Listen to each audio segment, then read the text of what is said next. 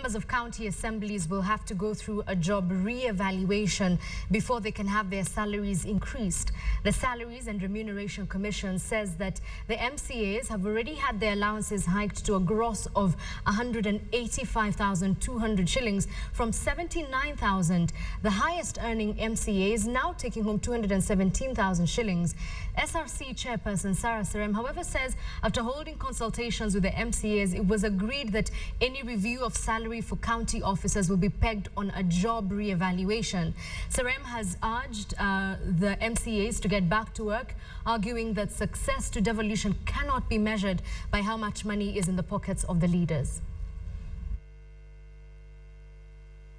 We are saying, let's give them the benefit of doubt. Are there things perhaps at the point of interview that we may not have considered because they were not in position? We can move out to discover that. Chances are that we considered everything. Chances are that there are a few details that perhaps we left out because they were not in occupation then. And that is the point where we are in.